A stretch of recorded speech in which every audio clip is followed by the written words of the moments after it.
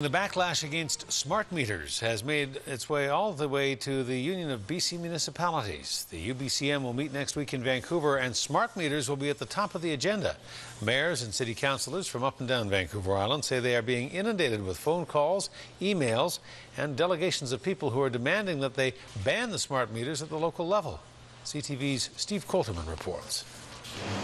It's out with the old and in with the new for BC Hydro. By the end of the year, Hydro plans to have a smart meter installed on every home in the province.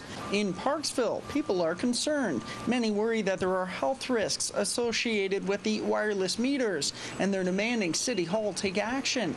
The acting mayor says he will at the Union of BC Municipalities convention next week.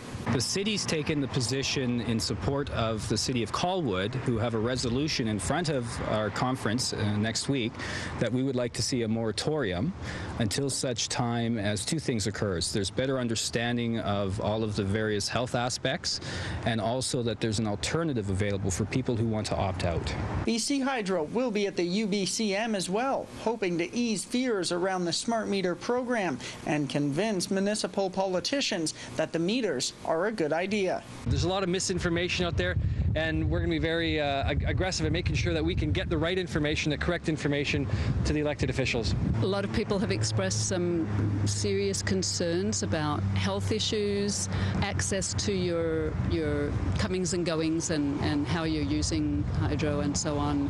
And I think a lot more needs to be done to look into it before they just go ahead and spend huge amounts of money. Hydro says smart meters are in keeping with the province's Clean Energy Act, and the new technology will benefit communities and the economy with safe, reliable, and cost-effective power for years to come.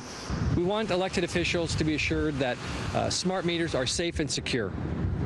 We want to let them know that the smart meter program is a way for BC Hydro to modernize and upgrade our system.